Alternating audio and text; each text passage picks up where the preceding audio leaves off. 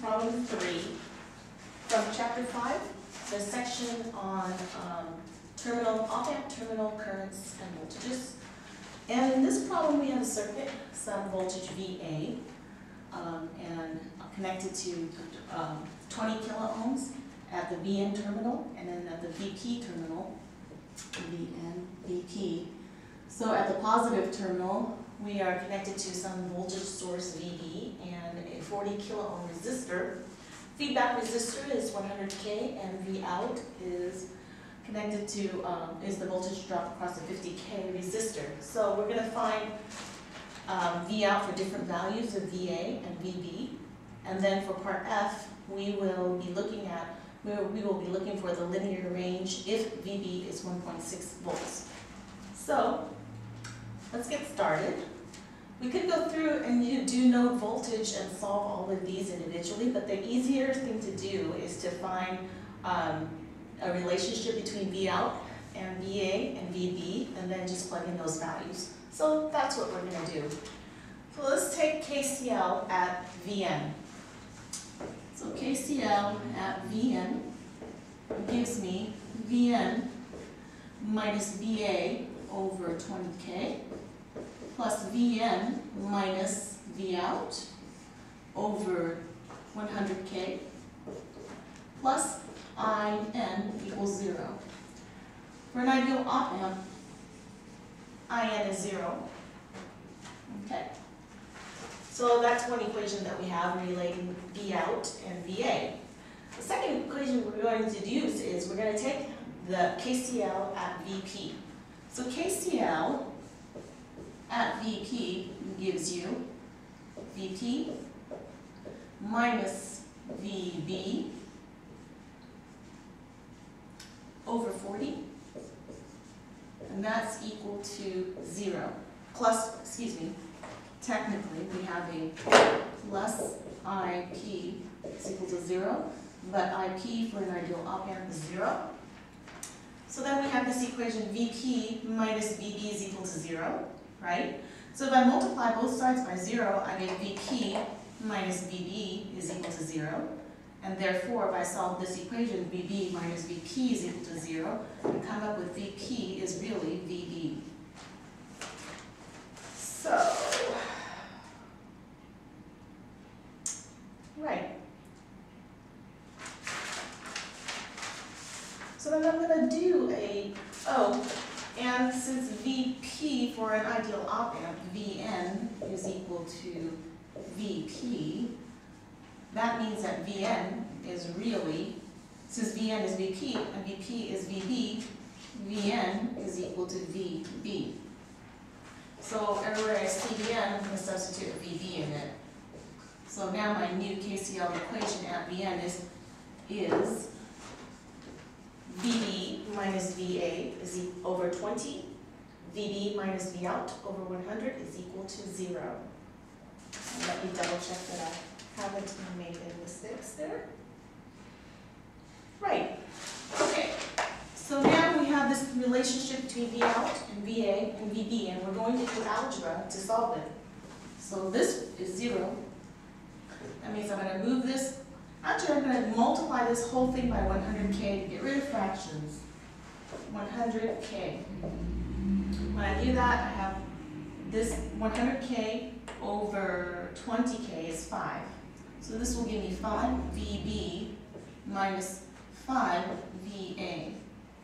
And 100K over 100K is just 1. So that will give me VB minus Vout is equal to 0. I can combine VB, 5VB, and 6VB, 5VB. And actually I have a negative Vout here, so I'm just going to move it over here to be positive Vout. So Vout then is equal to what? 5VB, and 1VB is 6VB, minus 5VA. And that is a relationship between Vout, VB, and VA. So let's put that general equation up here and just start plugging in values. So we just solved this general equation that relates everything together. Vout is 6VB minus 5VA. So then when VA is 4, we have 6 times 4, which is 24, and V out is 0. Then 24 minus 0 is 0. So 6 times, so we have 6 times 4 minus 5 times 0 is 24. But I forgot to draw this. Our terminal voltages are 15 positive, and our negative terminal voltage is negative 15, and we can't exceed that. So it saturates at 15, therefore, when at these values, our V out will be 15. So V out is positive 15. Can't generate power. All right. So what about when it's 2 and 0? 6 times 2 minus 5 times 0. That should just be V out is equal to 6 VB. 6, oops, no wonder I got my answer wrong. VB is 0, so 6 times 0. Oops, let's go back. This should be negative. I put my VB and V out in the wrong place. Let's start over. Okay. Take 2. So my V out should be 6 times 0 minus 5 times 4, which is really negative 20, and so V out should be negative 15. My bad. And then so here, 6 VB minus 5 VA. So then V out is equal to 6 times 0 minus 5 times 2, which is negative 10 volts. So part B is negative 10.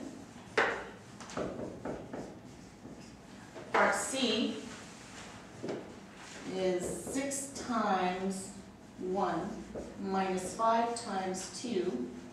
That's 6 minus 10, which is minus 4.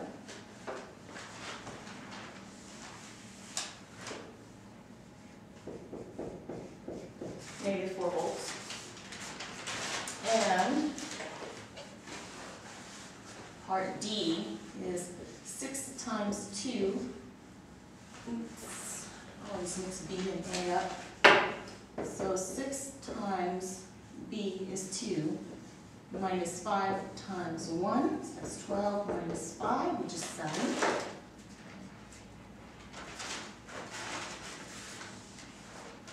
So that is 7 volts. And last but not least, we have 6 times, let's see, B is 2, and V is 1 minus 5 times,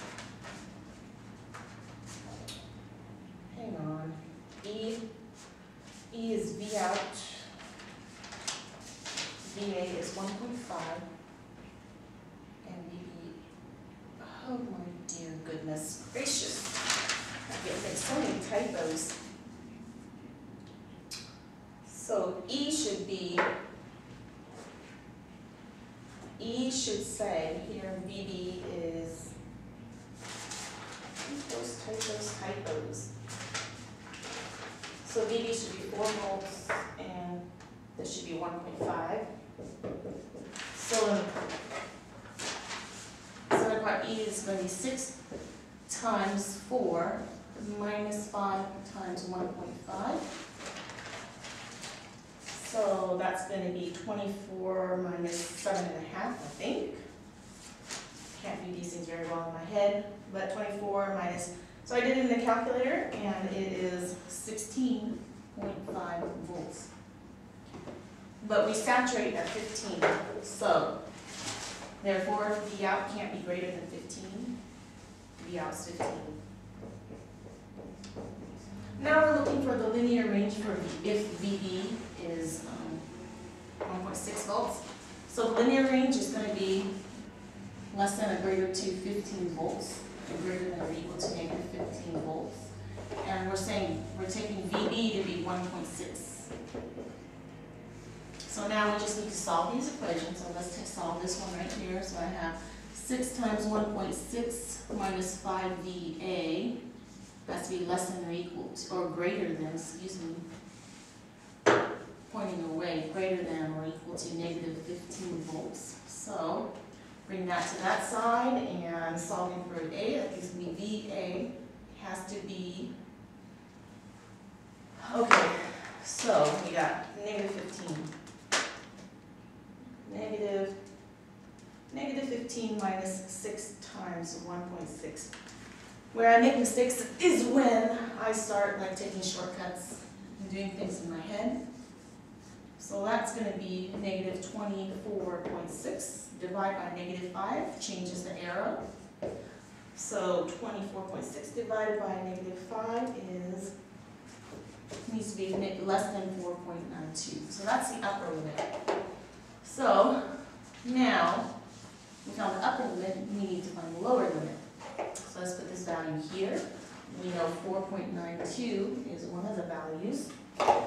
And that came from this inequality. Now we need that inequality. So solving for that inequality, 15 minus 6 times 1.6 gives me negative 5 VA is less than or equal to 5.4. Divide by negative 5. VA, change the sign because we're dividing by a negative. Divide by negative 5 will give me negative 1.08. So the linear range for this, if we take VB to be 1.6, is VA is less than or equal to 4.92 and greater than or equal to negative 1.08. And that is problem number 3 from chapter 5. So be sure that if you received help, that you share the video and that you like the Facebook page. Thanks.